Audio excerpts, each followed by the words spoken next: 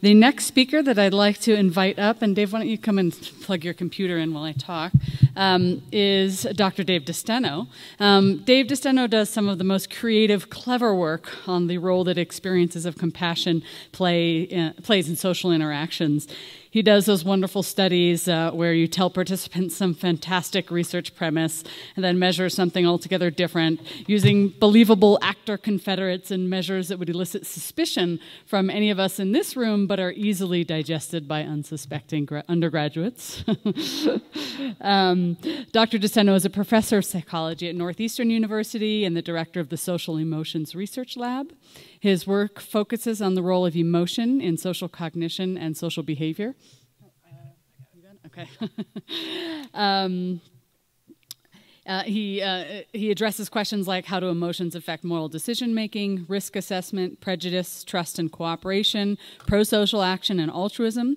He recently published an op-ed on the science of compassion in the New York Times, which serves the very important role of translating and scaling the important work that all of us in this room are doing to popular audiences in the interest of perhaps affecting some of this broader social change that Stephanie was telling us, was imploring us to observe and consider. So with no further ado, I'd like you to welcome Dr. DeSteno. Thank you.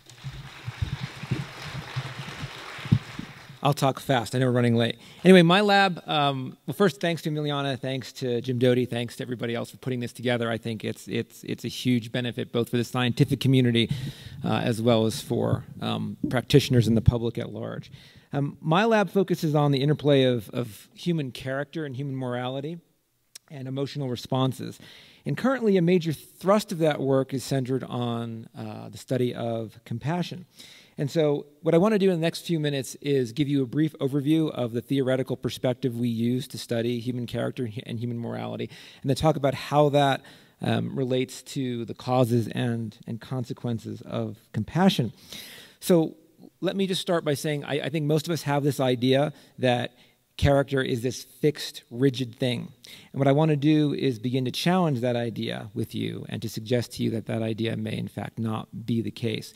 The origins of the term character come from an ancient Greek word that I won't try to pronounce, but that referred to the marks that were indelibly stamped on coins. Once you had those marks, that was who you are. Once your character was formed, that's who you would be. And the idea that most of us have of this is that we have the motif of the two shoulder-sitting angels, one that would speak good and one that would speak evil into our ears. And if we went along and, as we grew up, learned to listen to the good one, then life would be good. We would be a good person, and we would, have a wonderful existence, and the opposite would go the other way. The one thing we do know from decades of scientific research is there's just one problem with that view. The data do not in any way support it. Human character, human morality is a lot more variable than I think any of us would have imagined 15 to 20 years ago. And so what I like to argue is for a different way of understanding what human character is and how it works. And really I like to think about it as a battle between two types of mental mechanisms. And I use Aesop's fable characters to argue this. One's focused on the short term and one's focused on the long term. It's not good and evil. It makes no sense unless we're talking about extreme pathology to say that the mind has evil mechanisms. What evolutionary purpose would that serve? Rather, what I argue is that we have mechanisms that focus on getting me to what I want in the here and now versus getting me what I want in the long term, symbolized more by the ant than the grasshopper. Because some things that are better in the long term take effort in the short term. And in terms of compassion, what that means is sometimes it can be very difficult to help somebody in the short term. But the long-term gain for both ourselves and society is there. And if we don't engage in it in the long term, we're going to pay the price. And so how we act, what our moral calculus is in any one moment, is going to be determined by where that scale is when the opportunity to act faces us. Now, this leads many people to think that we have two minds, an old mind and a new mind. And we do have an old mind and a new mind, metaphorically speaking, but it's not the case that most people think that the old mind is driven by emotional responses and is focused on things that I want right now, like donuts and sex and beer and sleep. And then we have this new rational mind that comes in and saves us from this evil emotional mind. What I'd like to remind people is that some of the most horrific elements of human behavior in history have occurred through rationalization. And so it is certainly not the case that the new mind is perfect. Rather, what it is that we're solving this problem, something economists call intertemporal choice, which is long-term versus short-term trade-offs. We're trying to solve it on both levels. We're trying to solve it on a gut, much more automatic level, and we're also trying to solve it on a reasoned level. And those two levels can come into contact and into conflict at times, and that's where some of the most interesting behavior comes.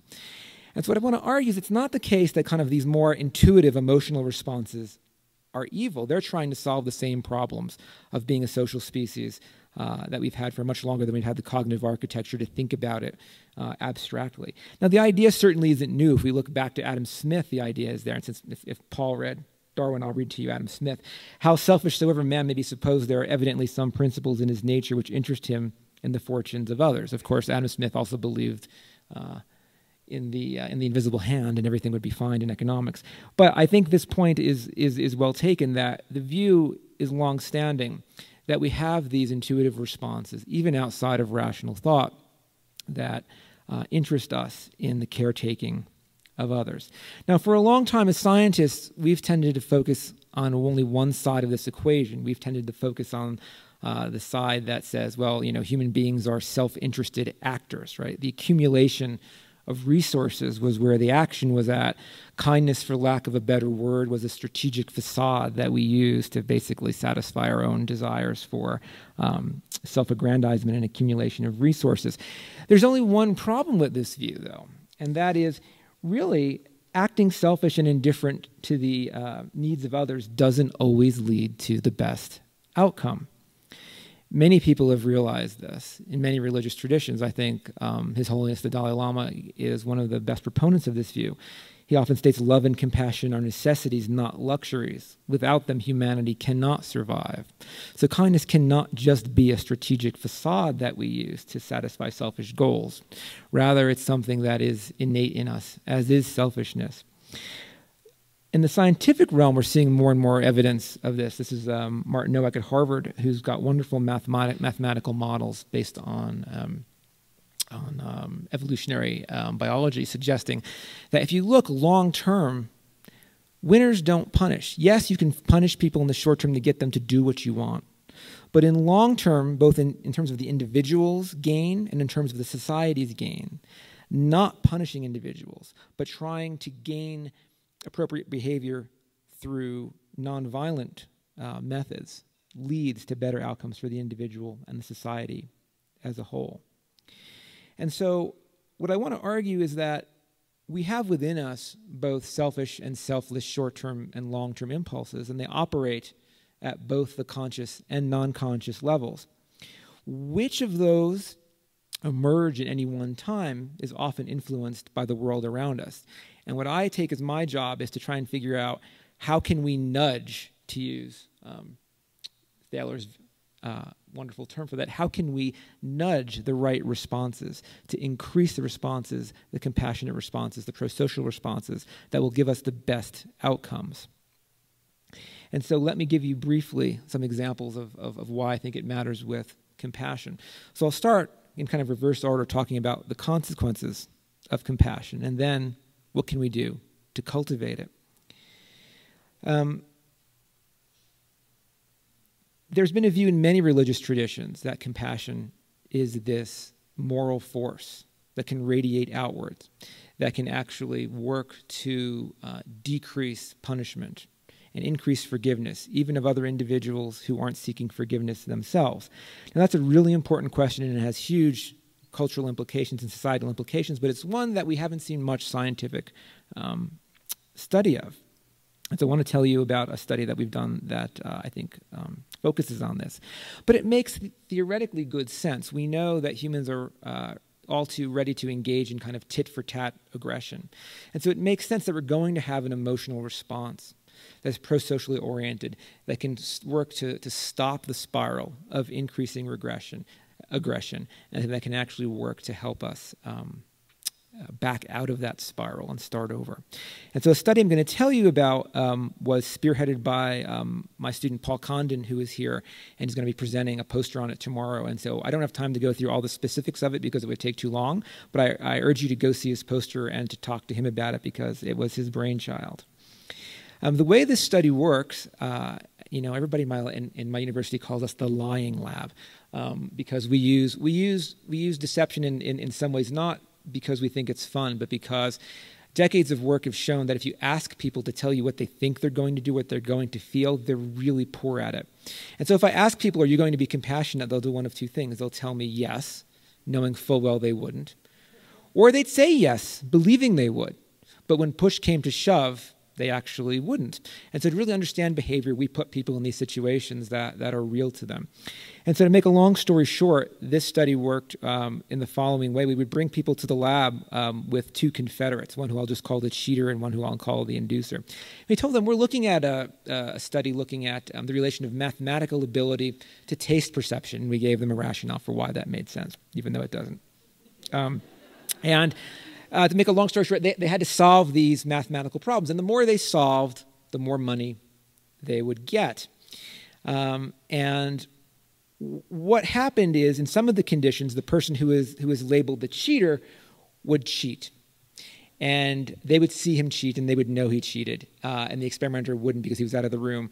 And this person would make far more money than anybody else. And they got really mad at him. In fact, this is actually adapted from work by Francesca Gino and Dan Ariely. We would then give them the chance to punish this individual because the next part of the experiment was this taste perception part. And we told them, well, you know what? We don't want to bias any things. We're the experimenters, so we're going to have you guys prepare taste samples for each other. It just happened, right, that one of the taste samples that the subject was randomly assigned to prepare was this evil-looking bottle of hot sauce. And again, we didn't create this measure. This is a well-known measure of aggression. And they knew that whatever they put in the cup was going to be placed in its entirety in the other person's mouth. And so they were preparing this for this guy who was Dan, who in some conditions cheated and in some conditions he didn't cheat. And there's a third condition I'll tell you about in a second. And so this was our measure of punishment because they knew based on discussions we had earlier, and they heard each other talk about what they taste, what they don't like to taste. They knew Dan doesn't like spicy stuff. The bottle is one of those ones labeled with like devils and pitchforks and X's on it. And so by pouring more in, they know he doesn't like it. They know it is going to cause him pain. And so it is clearly a measure of aggression. In a third condition, we had the other confederate there who was labeled the inducer, Hannah. She was a great actress. Now, I still can't watch the videos to these days because it makes me feel bad, even though I know it was an act. She would begin to tear up with the help of saline drops that we gave her. And she would start to sniffle. And the experimenter, who was Paul, would come over to her and say, what's wrong? And she would start to say, I feel really sorry about this. I just found out recently that my brother is, really, really ill, and I'm really worried, and I can't get home until the weekend, and it's just bugging me, and I can't go on with this experiment. And so the experimenter would take her out. And through pilot testing, we saw this real-time induction of suffering in front of you, suffering that we can do that is reflective of what somebody might see in a classroom activity anyway. This person's suffering did reliably induce compassion in our subjects. As you can see here, when Hannah did cry, the amount of compassion they reported in a subsequent emotional measure went up. The interesting thing, though, is what happens to punishment. Well, here's grams of hot sauce. So in the neutral condition, Dan doesn't cheat, right? And so they know they have to put something in the cup. So they put in like a really little amount, like, a little over, 2 grams of hot sauce. When Dan cheats, they're really annoyed because he made $20. They ended up making about, 4 on average. And so as you can see here, they really punished him. But the question is, what happens when they're feeling compassion? Now remember, the compassion that they're feeling is for Hannah, who was worried about her brother. Dan still cheated in exactly the same way. Dan didn't seek forgiveness for his cheating. But yet the simple experience of compassion completely ameliorated all punishment. In fact, punishment in this condition isn't any different than it was in the condition where Dan cheated. If you ask them, they'll tell you they're still angry at him. They'll tell you what he did was still wrong, but they're not willing to cause him physical pain to punish him. Now, we have studies going on now where they can actually correct him in different ways, and our sense is they'll be willing to correct him in different ways, because compassion doesn't make you a sucker, right? It doesn't say, yes, do anything you want in the world, right? We still want people to act correctly, but we don't want to increase suffering. And so we take this data to really show us that compassion, for one, is a moral force that can radiate outward to actually mitigate people's desires to cause aggression and pain to others in situations where they normally would do that. For those of you who are psychologists, I'm not going to go into this. You can actually see the whole mediation model works, but I'm running short on time, so I won't go into that. Happy to talk with you about that later. The second question is, okay, we see compassion has these important outcomes. What can we do to cultivate it, to increase it? And I think the contemplative work is wonderful. From my point of view, there are lots of people who aren't going to devote the time and energy to do that. And so what I'm interested in is, how can we nudge it along in ways that circumvent this effortful way, and is there a way to get there in a much more effortless way? But to talk about this, I always like to introduce this story, which to me is always amazing. Many of you may know the story of the Christmas Eve truce. In World War I, it was the British and the Germans were facing off across trenches, and it was a brutal situation. But on Christmas Eve, as the Brits were sitting in their trenches, they began to hear singing. And as they looked across the no man's land in between them, they began to see lights.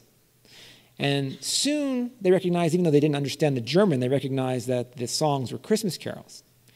And the men soon began coming out of the trenches and meeting in this no man's land in between. And they started celebrating together and sharing pictures and trying to make themselves known. And even by their own account, this was a very astounding thing. Here we were laughing and chatting to men whom only a few hours before we were trying to kill Corporal John Ferguson of the Seaforth Highlanders. And the question to me is how do we display such compassion in one moment and such cruelty the next? And can we marshal that? I mean, this is an extreme example. You are trying to kill someone. A half hour later, you're showing them pictures of your family. Now, when you think about this, there's one big question in the world. The world is full of people who need help. We can't help all of them. And so the way to understand how we can cultivate compassion is to understand, how do we go about figuring out, or how does the mind go about figuring out who it is beneficial to help, given that we can't help everyone. What I want to suggest to you is that one ancient metric that the mind uses to do this is something that is called similarity.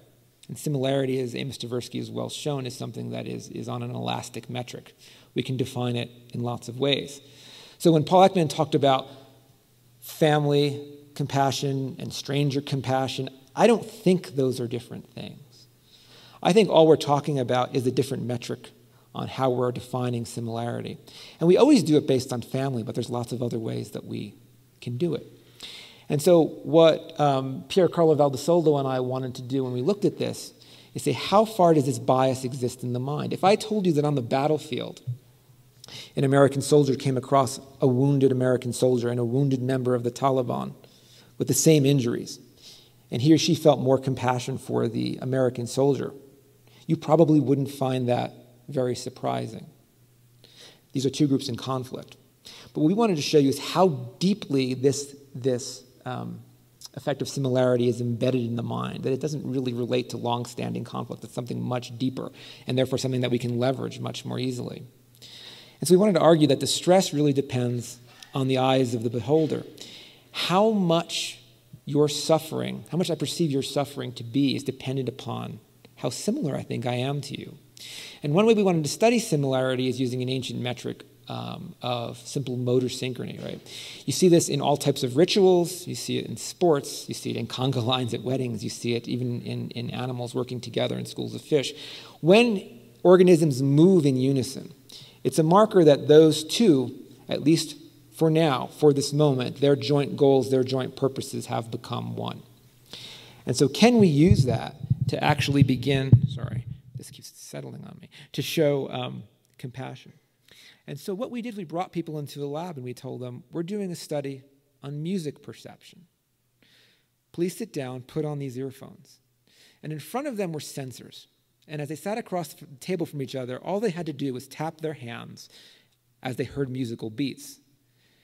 Now, the only manipulation we had was whether those musical beats were playing in sync, resulting in them moving their hands in sync, or whether they were randomly out of sync, so that they would be, doing things in a random fashion. One of the people was a Confederate. One of the subjects was a true participant. They didn't talk. They didn't do anything else except tap across from each other. That Confederate then went to another room, and we told this subject, we're also developing this new way of assigning people to experiments. And we want your view on this, being that you're a member of the participant pool. So would you watch it and just tell us? And they said, sure. And so they saw us go into the room, and we would make a long story short, since I'm running late for time, I'm not going to tell you the specifics. But what this happened is they would end up seeing the person they were either tapping their hands with get cheated by someone else or not. And by cheating here, what it means is a coin was supposed to be flipped to decide who got to do one of two tasks. There was a really short and fun task, and there was an awful, onerous, hour-long task that had to be done. And then what they would see is one of the other Confederates not flip the coin and assign himself the good task, meaning the person that they were just tapping their hands with got stuck doing this god-awful, onerous task. And then we left them alone, and they were filling out some questionnaires, and the computer would simply ask them, you're all done. As you've seen, there are two tasks. We don't really care who does them. We just need to get the work done. And so if you would like to help, please go find the experimenters and tell them. Now, we didn't want to ask them to help because there's too much demand in that. So they just had a computer that said, if you want to, they already had their credit, they already had their payment, go find the experiment, go find Carlo or me, and tell them if you want to help this guy. And what we would then do for those who came and wanted to ask to say, can I help that person who got stuck doing this long task, we simply timed how long they spent working. Now, they didn't see the other person. They were working on their own. All they knew is that the more work they did, the less this person would have to do. And there wouldn't be any benefit from it because the other person wouldn't actually see them. The other person would benefit that he would suffer less from having to do the work, but he wouldn't know it was them who actually helped him. And so they had to decide, are they going to help them or not? What we found is that simply tapping your hands in unison did what we thought it would do. It increased people's perceptions of similarity to the other. Now, if you ask them, why did you feel more similar? They didn't know. They would say things like, well, I think we kind of have the same personality, or, well, he reminds me of my brother, or something. But it was always the same person across all conditions. They never talked. They never interacted. And so it wasn't that. This was just a non-conscious mind responding to motor synchrony, giving the conscious mind the sense of similarity. And so post hoc, the conscious mind created a rationale because there had to be one. But interestingly, if you look at how much compassion they felt for this person, now remember, the person was screwed over the same way. He was suffering the same plight of having to do the same god-awful task.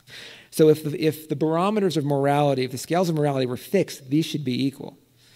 But how much compassion they felt for that person was dependent upon whether or not that person tapped in unison with them and they felt similar to him. The more similar they felt to him, the more they felt his pain. If you look at how much this affected helping, to me this was an astounding effect. 17 out of 35 people who tapped in unison, they were willing to go help that guy. 6 out of 34 would help when they didn't tap. So basically, simply tapping your hands increased helping by over 30%, which you think about scaling that to a societal level is huge. If you look at how much time they spent helping, this is huge. Right? This is a god-awful task that, that most undergrads don't want to do. So those few in the asynchronous test said, oh, yeah, I'll kind of help. They didn't stick with it. But if you tapped in unison, if you thought this person was similar to him, you felt more compassion for him, and you spent a lot longer time. These are seconds. So you spent many more minutes helping him. And again, for those of you who like to see path models, this really was guided by synchrony. So if you tapped your hands in sync with this person, yes, you felt more similar to him, and yes, you liked him more. But the interesting thing was, it's not that you liked him more, that's what made you help him more.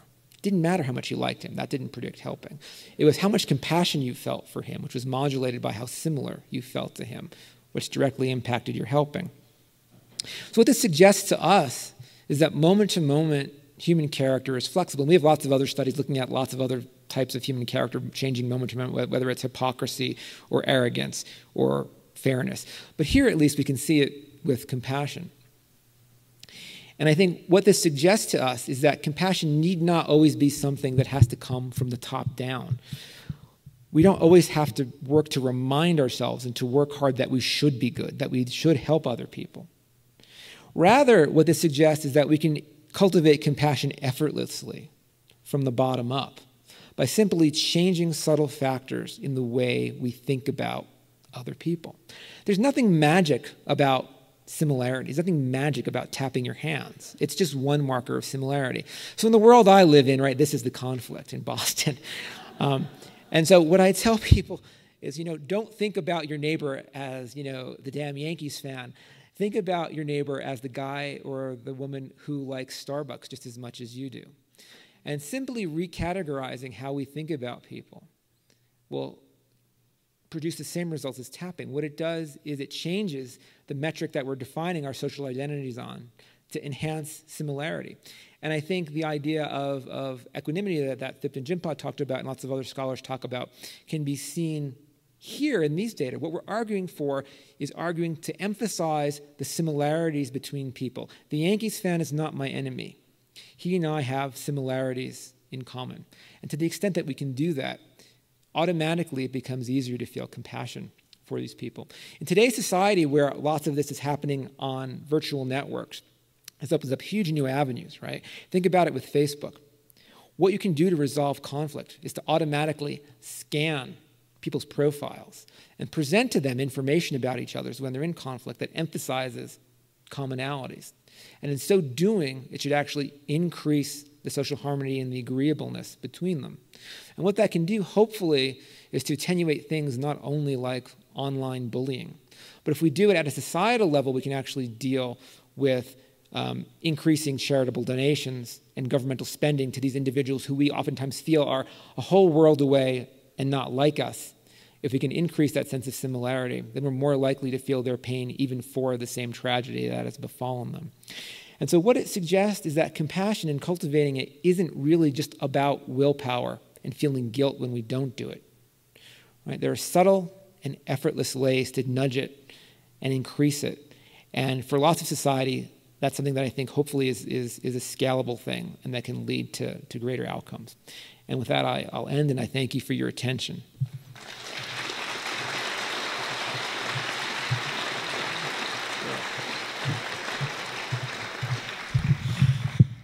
All right, so I'm going to just do a quick recap, and Dr. Doty's going to come up and follow with some announcements. So I just want to say what we did was we heard from myself and Stephanie a sort of evolutionary theoretical explanations, or a host of explanations that can explain the emergence of compassion in humans, the advantages that compassion might afford to survival. And in the words of my mentor, Dacher Keltner, compassion, our Darwinian tale of the survival of the kindest.